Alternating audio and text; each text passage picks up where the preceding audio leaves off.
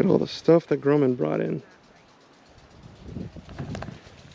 Including a lady. Huh? I think this ends up being one of the best spots anyways.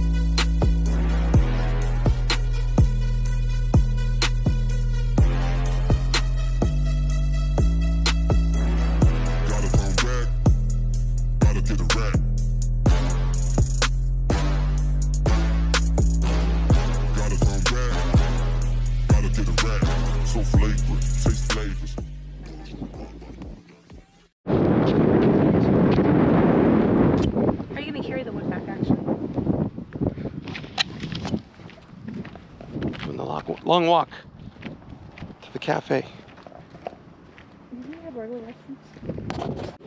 Hey guys, we're in our crew car. We were lucky, someone just returned it. It looks like they only have one, and it's hot after walking. It's not too bad, but once you're walking in the heat for a good 5-10 minutes, it was a 10-minute walk maybe? Yeah. You're a little hot. So we need to go get firewood. There was firewood at the campsite, but it was being drenched by the sprinkler system that they had, so no firewood. We need to go get some. Now let's go see Kernville real quick. How far do you think the store is? She said it's 5 minutes at the most. Oh, okay. Oh, fresh. The air feels good though. Still, it's not over here to the right. It's dirty out there too. No? Okay, go ahead. Go. I don't know. Someone should go first. You tell me. It's cold. Oh yeah, it's cold. I know what you're talking about. Come on, you made me come over here, so now you gotta go. It's cold. But you have the proper shoes on, I don't. I mean, it's just sand. Yeah, you got to that side and it wasn't sand. Watch out for twigs and stuff. Good job.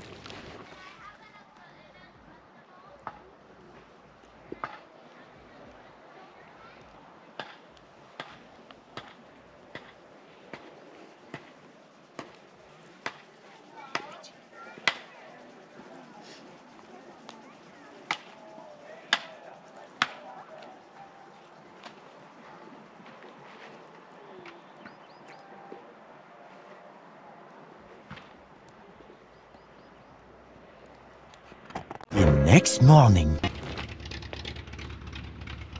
All right. It's the next morning, guys. This is a rather impressive airport. Besides being a mountain airport that's middle of civilization, but still on the edge of it. Sequoia National Park is a couple miles north of here. Having the hot showers, which work fantastic, is good. When you turn it on, it'll blow cold, but then after 30 seconds or so, it'll start getting hot. It did stop for a second and then it restarted, and then no issue after that. The faucets don't work, but that's okay. You just use the shower head, but it's fantastic. Everything's clean. The porta potties are well serviced. They're sanitary, they're clean, they don't stink, anything like that. The airport manager came by yesterday, Mike, to make sure that everything was good and to check that everybody here paid their camping fees. So be sure to pay your camping fees. Don't try to get out of it. Mike will catch you and he'll kick you off the property. Although yesterday he didn't have to do that to anybody. Campground itself, green grass for the most part. There are a bunch of holes in the grass, so at night when it's not well lit, you got to really watch where you step to make sure you don't roll your ankle. That's an issue. As far as firewood goes, they have firewood on the campsites. There's plenty of driftwood that's along the banks of the Kern River, which is flowing pretty heavy right now. Filming June 2023, but it's all wet, so you still got to get your own. The sprinkler had, yeah, the sprinklers had got the wood wet. But you can probably look off the side. You don't need to buy some firewood. We did, and we got it to our starter log, so I didn't have to deal with turning on the fire, getting it going without it extinguishing itself. So that 2-hour fire log really saved a lot of time, huh? Just light it. Morning. Just light it and forget it. You want coffee? And then, oh, at night, the stars are fantastic. I think not necessarily the elevation, because it's not that high in elevation. It's like 2,600 feet. However, there's not any smog. It's clear. You know, we're in the southern Sierras, just inside of it. Bakersfield, which is the closest town, is still like, you know, however many miles away. So there's not a lot of smog that creeps into this valley right now at this time of year, or at this time, this trip, I don't know. But that was pretty cool. I wasn't expected to see it so clear. Not as clear as, say, Death Valley or Saline Valley, which is just on the other side of these mountains in the Owens Valleys east of us, but pretty close. As the sun's going down around 11 o'clock is when it really gets pitch black dark. You can still kind of see the city lights on the other side of the mountain range, Bakersfield and Fresno, I would assume. But you know it's the city lights because you can see the slight glow, and then it gets a little darker, and then the slight glow again. So that was pretty interesting to notice. Just west of the campgrounds, there's a sandbar, which is a good place to lay out and maybe get wet from the Kern River. It's all moving water right now. It's all rushing, so it's not like it's not still water, that's for sure. But you know, it's river water, so it's not. Don't expect it to be completely clean. By the time you rinse off, you still have some debris on you, so you gotta kind of swipe it away. So that's nice. A lot of airplanes here. When we got here, there was only one other airplane. We're like, oh, cool. So we went and got the airport car real quick to go get some firewood and some dry goods. So we got some dry goods in the kitchen that is just waiting. We forgot to bring the bag. But by the time we got back, there were 3 other airplanes here, and they took the parking spot right next to our airplane. So lesson learned there is to claim your camp spot as soon as possible. As soon as you land, claim what you want. Actually, I think we ended up better being a little bit dead center here because we're further away from other camp spots. There's a couple of them that are right next to each other. So we're out in the dead center here by ourselves. It's no big deal. There's a smaller tree. I think I miscalculated where the sun was going to rise, so the tent was not protected from the sunlight this morning. But now I know. You know, I didn't have a compass with me, although I should have. If you want to get in the water, be sure to bring your water shoes because it is not just perfect beach sand in there. It is coarse, painful sand at points. Something will poke you.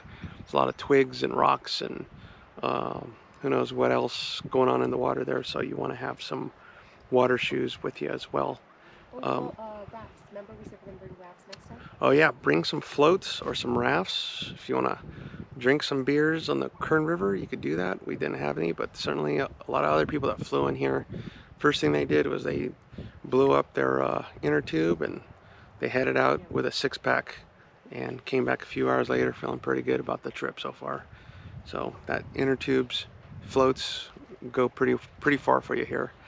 You don't want to go dead center. You want to be on the side of the river right here where some of the offshoots are, just because the river's flowing so hard right now from all the snow melt.